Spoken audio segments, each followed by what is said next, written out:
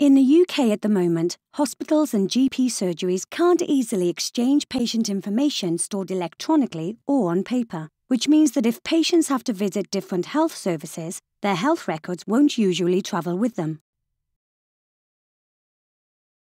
The NHS is trying to change this by introducing technologies that allow clinicians to exchange patient information more easily, while increasing the availability of data for research and policy. The Wellcome Trust funded our group to look at the hopes and concerns of patients and the public in relation to wider sharing of health information for healthcare, research and policy. We carried out a survey and found that although many people supported the idea of linking electronic health records through time and across different services, some were still concerned about privacy, security, and about who would have access to their information. We explored this in more detail in group and individual discussions with patients and members of the public, and then organised workshops where participants worked with a team of artists to represent some of their major hopes and concerns about sharing patients' health information more widely. When people considered how their records would be shared between health professionals, different opinions were voiced. Imagine if you were really ill, unconscious in hospital. Wouldn't it be reassuring to know that the doctors understand what medication you're on and what you're allergic to? I'm happy to share my health records with medical professionals, but there are some areas like sexual health or antisocial activities that I don't want to share.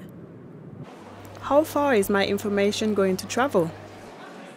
Participants also expressed mixed views when discussing data sharing with researchers. I'm glad some good has come out of my illness and benefited the world. Will they exploit us or reward us? Some results may be silenced and skewed for commercial gain. Patient access to their own health records was strongly debated as well. Access to my records could help me have a more productive dialogue with my GP. Maybe we don't understand the medical terms and do not interpret the records accurately.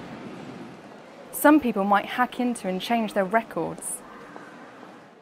In our discussions with patients, they often said they needed better information materials about how their records are shared within the NHS and beyond.